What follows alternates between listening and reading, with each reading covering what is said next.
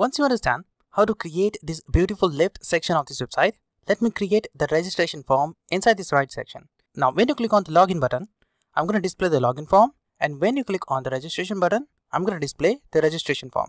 So let me show you how I can create the beautiful registration form. So I'm going to open my project, and here I'm going to create a new file inside this import folder. So I'm going to create a new file inside this import folder. So I'm going to say here new file, and then I'm going to specify the file name register form.jsx. And inside this register form.jsx, here I'm going to create a simple React functional component. So here I'm going to simply say React functional component, and inside this div, I'm going to create the registration form. So to this div, I'm going to first specify class name, and to this class name, I'm going to specify call sm7.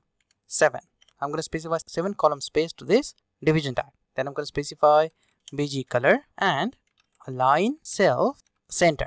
So this class is going to center this form. Oops, I think I misspelled something in my login form. Let me open my login form, and right here I just misspelled this class name, which is align self center. Let me save this file. As you can see, this will just center this login form vertically. Just after that, I'm going to just create this align self center class here as well inside my registration form.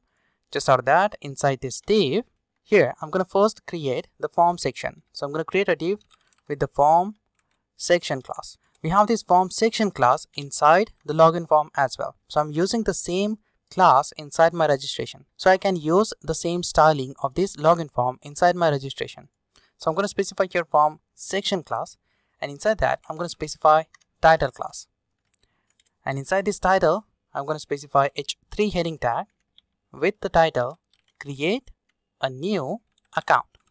Just after that, just out of this div, right down here, I'm going to create a class called login inner form. As you know, this is the registration form, but because we are using the same styling of the login form, I'm using the class called login inner form.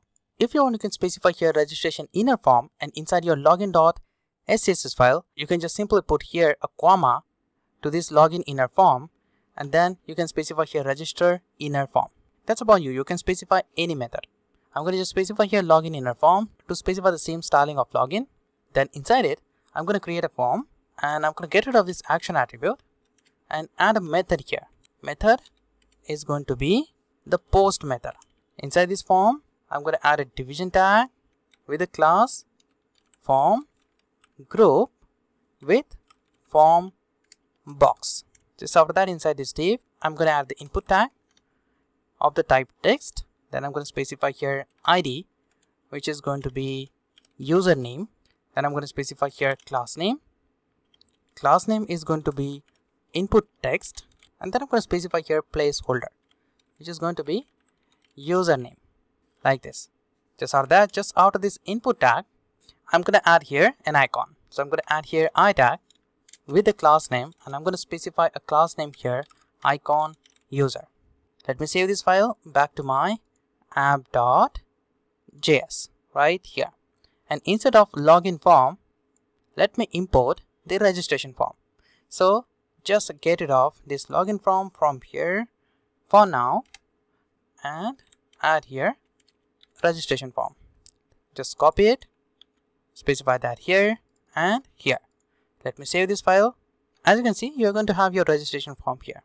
So back to the register form, just copy this division tag, specify that just down here, change this username and this placeholder. This time the placeholder is going to be email and the ID is going to be email. I'm going to leave everything as it is and save the changes. You're going to have the email text box here. I'm going to change this class name of this icon, and I'm going to specify here icon email. Save this file.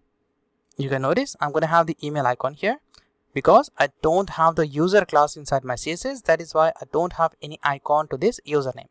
I will add that after a few minutes. Just for now, let me just copy this div, specify that down here, and this time I'm going to specify ID password. Do the same for this placeholder as well. I'm going to specify here password.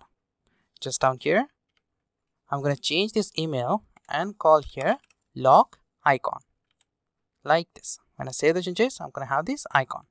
Copy this div, paste it down here, and then specify here ID, which is going to be password check. And inside this placeholder, I'm going to specify verify password. Then I'm going to save this file. As you can see, I'm going to have the username, email, password, and verify password text box. Just after this division tag, right down here, I need a submit button. So I'm going to create here a division tag with the class form group, and inside that I'm going to create a button and specify here text register, and then I'm going to specify some classes to this button. Class name is going to be btn and primary btn. Let me save this file. As you can see, I'm going to have my button here inside my registration form. That's easy, right? Now let me add here icon to this username. So I'm going to back to my login.scss, and just down here you can notice I have different icons here. Now I don't have here the user icon, so let me create that one. So I'm going to specify here dot icon dot user, and I'm going to call here a pseudo selector call before. Just after that, I'm going to copy this extend keyword, specify that here, and I'm going to copy this content and specify that here. And instead of this unique code, I'm going to change it to F007. This will just add the user icon inside my project. You can notice here, I have my user icon to this username text box.